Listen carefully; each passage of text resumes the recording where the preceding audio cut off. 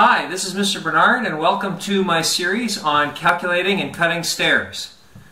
Today I'm going to talk about calculating the stairwell opening. The stairwell opening calculation is really critical. If you get it wrong, your opening could be too big, which means you'd be wasting floor area on your upper floor. And if you get it too small, your stairs won't pass the final inspection and you won't get your occupancy permit. The rough stairwell opening actually starts somewhere behind the nosing. Somewhere in here there's some framing. And it ends over here. This is the spot right here where you'd hit your head if the stairwell opening was too small. So what we're trying to calculate is the distance from the framing behind this wall finish to the framing behind this riser board here. During the final inspection, after all the finishes have been applied, the building inspector will come and measure down from this spot here, plumb, down to the nosing line. Remember, the nosing line goes from nosing to nosing in a straight line. So they're not going to measure to the tread, they're going to measure on a line that goes from nosing to nosing. Okay, this is what the stairwell opening looks like as a picture. So you'll note that I've got the stairs and I've drawn a big triangle that represents the stairwell rough opening, and it starts from framing and goes to framing. That's why the hypotenuse line right here is going through the nosing. And I've also shaded in one of the stairs. So that's a small triangle that's made up of the rise, the run, and the unit of bridge. The headroom requirement is the distance from the nosing line, which is the dashed line, to the finished ceiling up above. So from that drawing you should have noticed that we're dealing with two triangles, a big triangle and a little triangle. The big triangle's got three sides, like all triangles. The top of that triangle is the opening that we're trying to find, or the distance we're trying to find. The rise of that triangle is the distance from the nosing line to the top of the floor, and the hypotenuse, of course, is running through the nosing line. The small triangle is the stair itself. It's made up of the rise of the stair, the run of the stair, and the unit of bridge.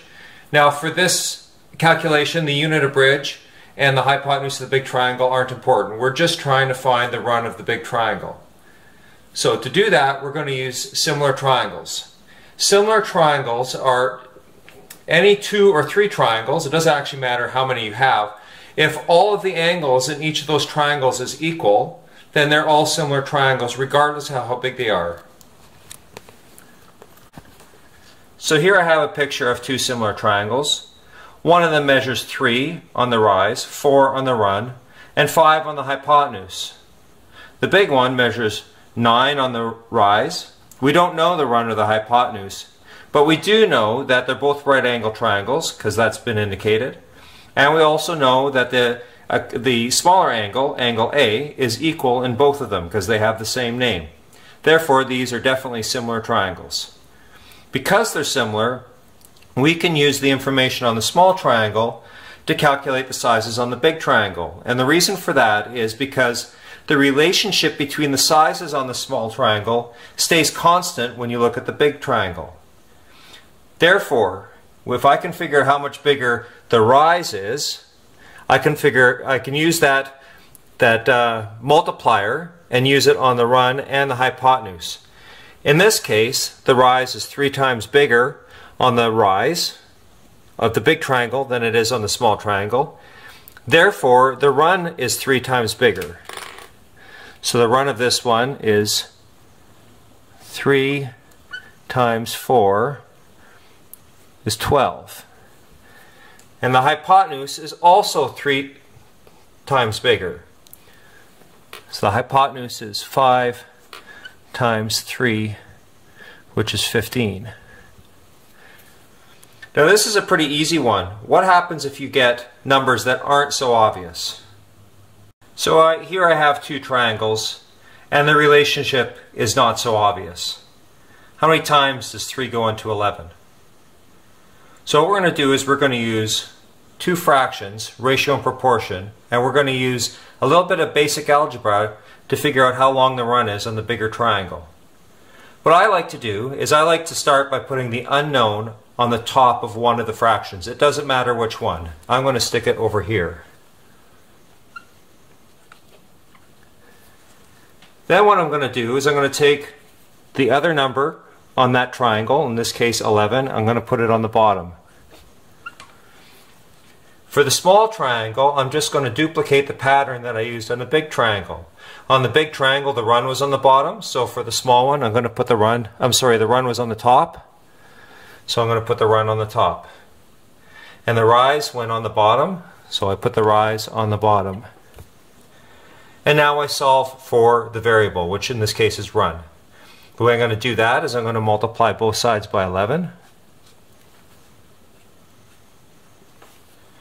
And on this side, the 11 cancels out. And I'm left with run equals 11 times 4 divided by 3.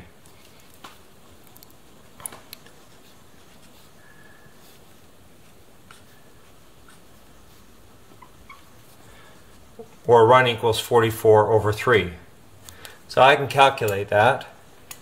I'll just get my phone. 44 divided by 3, according to my phone, is 14.6 repeated.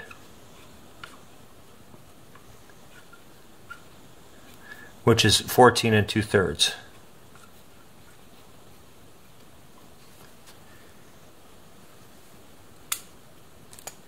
Okay, now I'd like to go back and take a look at the drawing of a set of stairs. So the rise and run of the stair itself is pretty obvious. The rise of the big triangle is a little less so. The rise is actually made up of two numbers. The big number is the headroom requirement. You'll find that in the building code. The other number is the thickness of the floor frame. Now the thickness of the floor frame is made up of whatever is going to constitute the floor framing after it's been finished. So that includes exterior finish on the bottom of the floor, the header of the floor, that's this stuff right here, and your finished flooring. Now I've only drawn one layer, but typically you'll have a subfloor and then some sort of finished floor over top of that. So this 10.5 inches is just an example. It's not super realistic because this is not how things are done most of the time today, but it'll do for an example. The other thing I'd like to draw your attention to is that we've got a finished opening. That's the distance from the nosing on the stair to whatever's happening on the other side. And we've got a rough opening. The rough opening is the distance from the framing on either side. It's the rough opening we're interested in. You'll also note that the finished opening is smaller than the rough opening. For that reason, when we calculate the finished opening using similar triangles, you're going to need to remember to add 75 millimeters or 3 inches to your finished opening to get a number for your rough opening. Most common mistake with this calculation is to forget this final step. Okay, so here are the building code requirements. So, building code in BC says that private stairs have to have a headroom clearance of 1,950 millimeters. Public stairs have to have 2,050 millimeters. These are numbers that are worth memorizing. Sometimes you're building in imperial. My floor frame thickness was an imperial. So, sometimes you're going to have to use these numbers in imperial. To convert from the metric to the imperial, you need to remember that there are 25.4 millimeters in 1 inch. If I have 1,950 millimeters, I take that number and divide it by 25.4 to get the equivalent in imperial. And that is 77 inches. I've actually rounded that up. My calculator says 76.77, but I've rounded it up because you don't want the opening too small. And then 2050, I can just add 4 inches to that because 100 millimeters is about 4 inches.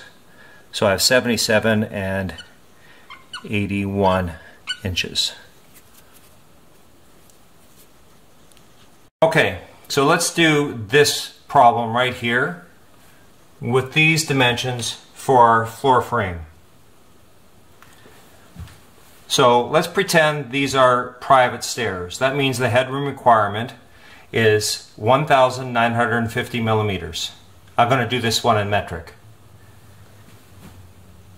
And here's my floor frame, and it says that 10.5 inches is equivalent to 267 millimeters. If you add 267 to 1,950, you get 2,217. So now I have my two triangles. I got my stair, and I just picked typical stairs, 175 for the unit rise and 250 for the unit run. And I'm trying to find the stairwell finished opening. So to do that, remember I draw 4 lines, and I'm going to put the unknown up there. I'm going to put the rise there. And then this is the run, so 250 goes on the top. And 175 goes on the bottom. And now I'm going to isolate the variable by multiplying both sides by 2,217. And remember, when I do that to this side, they cancel each other out. So my finished opening is 2,217 times 250 divided by 175. So here we are on my calculator. So 2217 times 250 divided by 175 equals 3,167.14. And I always say round up when you get numbers like this, because you don't want your stairwell opening too small. So the finished opening is equal to 3,168. The rough opening is equal to that plus 75.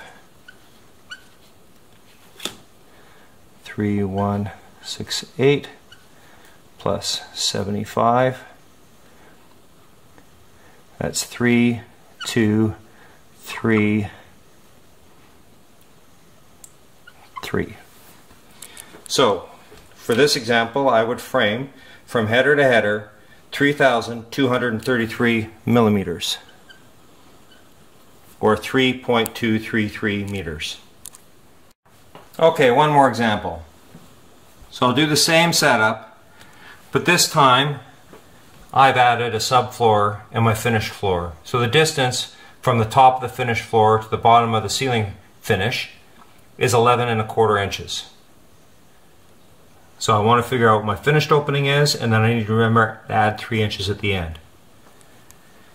I'm also going to do this one as if it was a public stair. A public stair has a headroom requirement of 2,050 millimeters, which in imperial is 81 inches.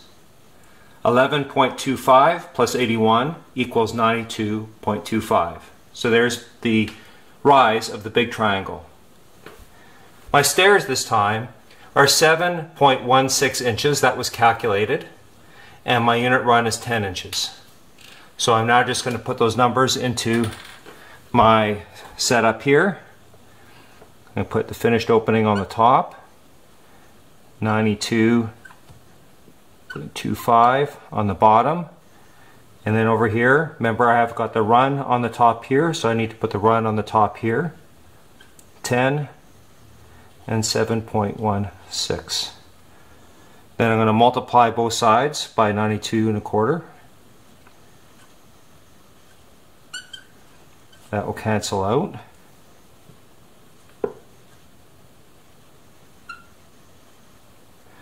And then I punch those numbers into my calculator. Okay, so here's my calculator. I got 92.25 times 10 divided by 7.16. So 92.25 times 10 divided by 7.16.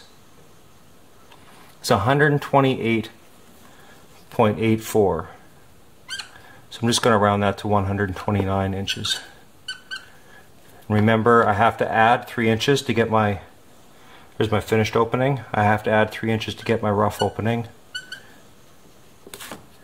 129 plus 3, and that equals 132 inches. So there you have calculating the rough stairwell opening in both metric and imperial. The key to all this is understanding similar triangles. As a bonus, in carpentry, similar triangles get used all the time. Roofs, quite often, are just triangles. And calculating how long a rafter is on a roof for both common rafters and hip rafters and all that also requires a basic understanding of similar triangles. You can solve all kinds of carpentry problems with this basic math tool in your toolbox. So I hope it helps. Thanks.